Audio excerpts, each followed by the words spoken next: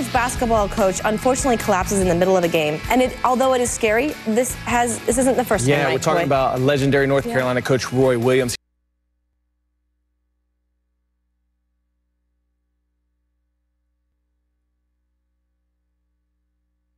Thank you, Coy. You're welcome. Would you do it, by the way? Would you? Oh, yeah. Fearless. Yeah, right.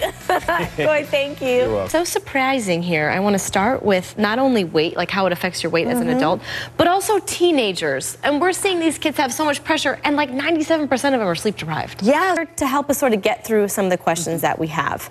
So, Dr. Tiff, you know, before we get to the victims, we heard Michael Jackson's own words on the topic. I want to get your reaction before we talk about what could and could not be the mindset of these now men. Well, at that time, Convincing himself. could have been. You know, it's hard to say.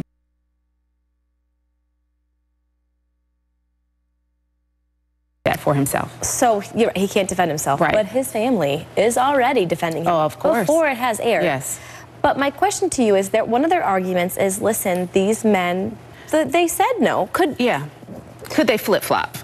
Could they flip-flop essentially? And so we can give a credit to the possibility. fact that minds mature too. Sure. Bodies mature, Sure. minds mature, Absolutely. perception matures. Absolutely. Dr. Tiff, thank you so much. Thank you. We'll certainly be tuned in as these Yes, we specials will. air. Appreciate it.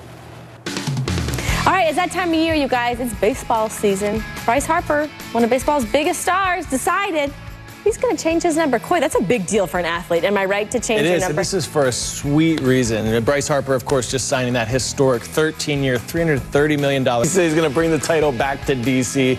Poor Bryce messing up. We would never mess up like that here on CNN. I was just, okay, well, yeah, first I was going to lie about it. But I will say, like, when you're lying, sometimes you don't hear what you're saying. Like, and he had a lot going on. He I mean, did. I get it. He did, and he handled it well. Now, let's talk about the NFL Combine. That kicked off this week. But then, you see the little pig? He's like looking up like, what is so wrong with me? Yeah. I am the cutest thing you have seen all day, okay? I need a little scratch, all right? Give it to me. Coy, Awesome stuff. thank you. You're welcome. That is not all he's up to, and let's be honest, he is dreaming. Yeah, he's dreamy, I must say. Now, Am I right? Not only is he an actor, he's a loving husband and father of two. He's always on the fly, but also Two questions for you. First one, were you sore? And second of one, you know, I've heard that abs are made in the kitchen.